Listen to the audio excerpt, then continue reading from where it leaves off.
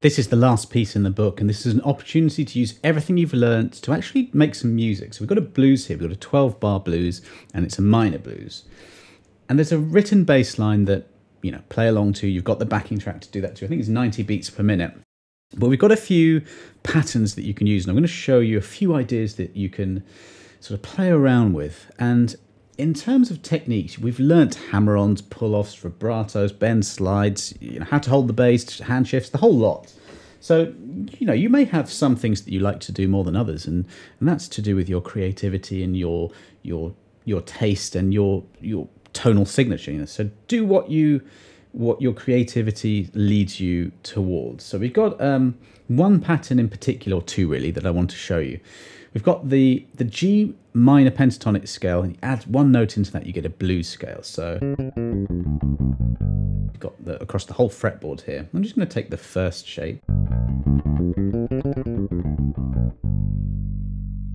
And then on each chord, you can play the same pattern. Because they're all minor chords, you can just take one pattern or a few patterns and move them around. So here is the one I've got from the book. It's a minor pentatonic scale. So learn that pattern. Within the pattern, you have the first, flat third, fifth, and flat seventh, and that spells out a minor seventh arpeggio. So that arpeggio or the minor pentatonic, that will work brilliantly over each of these chords. So we have the G on the third fret of the E string, the C is on the third fret of the A string, and if you shift across, you know, using a hand shift, you've got the fifth fret of the A string, that's D. That's just one way you can play this. So we have the bass line that's, you know, so what did I do there? Did a hammer on. This is using that exact minor pentatonic shape, and I'm on the G minor chord here. A hammer on at the top, and then just alternate plucking all the way down to the root again. You can play that second note of the notated example here.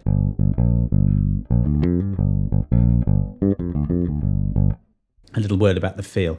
We're in 12/8, so it's 1, 2, 3, 4. You've got this lovely shuffled blues feel. So make sure you're tapping your foot and feeling 3 subdivisions per beat. 1, 2, 3, 1, 2, 3. And you can start to use the notes of the scale and in fact the broader, back to that G blues scale. You can start to use these to create music and to use these techniques. So let me just play, and as I go, I'll stop and show you what I'm doing.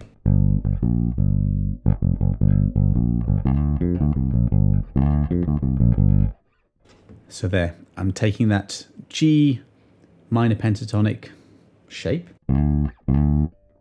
I'm bringing it to life a bit by using some of these techniques. So this is something I like to do. And I've discovered this from just transcribing so many players. So I couldn't tell you exactly where I found this from, but you'll hear this a lot in bass playing. I'm just doing a slide from the third to the fifth fret using my third finger. Third finger because then my first is in position to play the third fret of the D string. With experience, you'll learn these little tricks. There's plenty in the book that demonstrate this exact thing. You can take the notes and rearrange the order of them. It's a bit of rolling there and raking.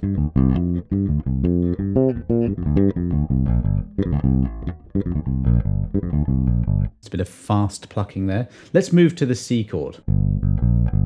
C minor chord, sorry.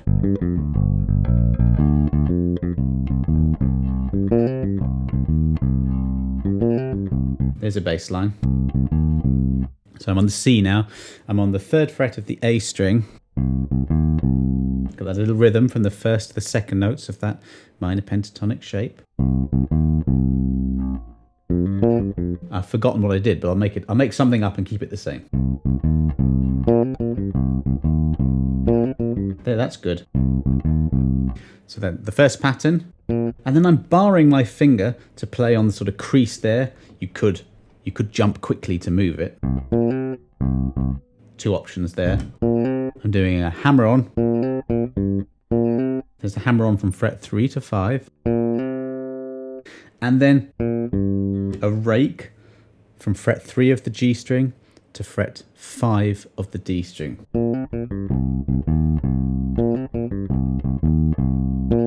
Let's do the same thing on the G.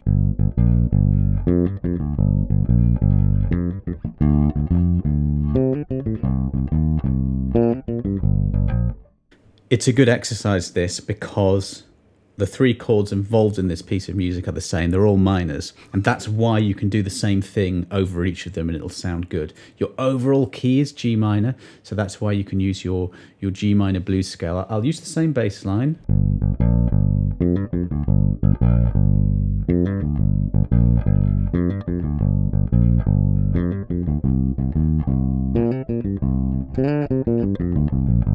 So there. I wanted to do a fill, so if you use the overall key of G minor, then you've got the blues scale. And I just slid out from fret 5 to 7, slide back again.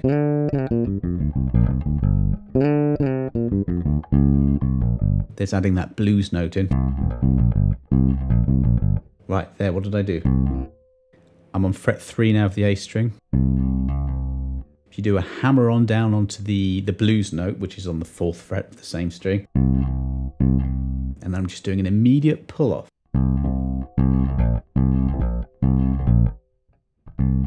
And then I'm raking onto the 6th fret of the E string. Now I'm making all of this up as I go, so sometimes it's a little awkward to make something up and then transfer that, but hopefully you will come up with these ideas as easily as I'm doing.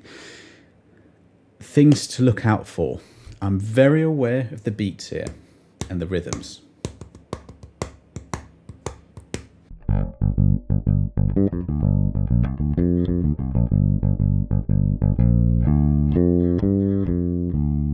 Now, the meter is 12/8, so it's a little bit of an awkward one. It's not 4/4, it's 12/8, so you've got these da da da da da da da da da da. I know, so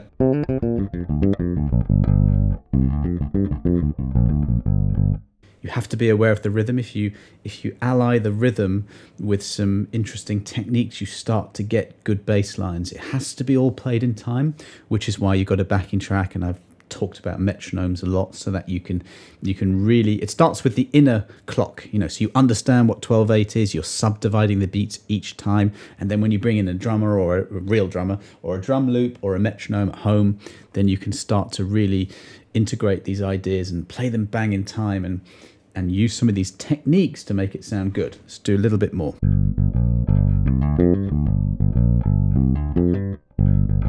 Got those first two notes again.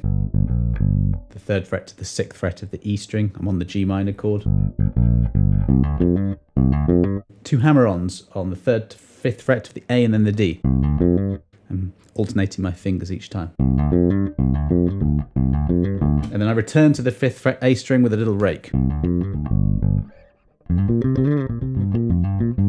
What about exploring some of the upper reaches of the neck?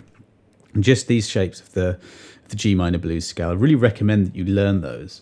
And then you can just maybe forget the bass line and just improvise using that. Don't worry too much if the timing suffers a little bit, but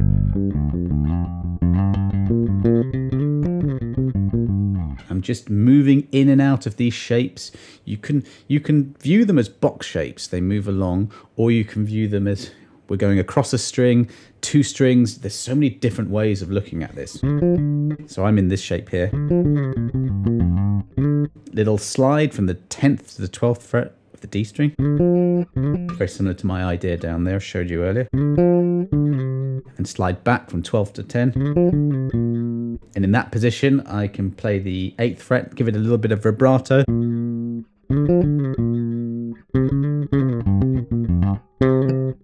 There's that same idea, hammer-on pull-off.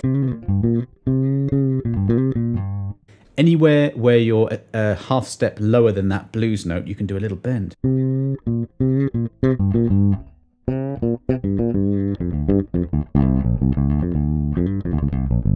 So you can actually use the backing track, and you can improvise around just the shapes of this G minor blues scale and do a solo.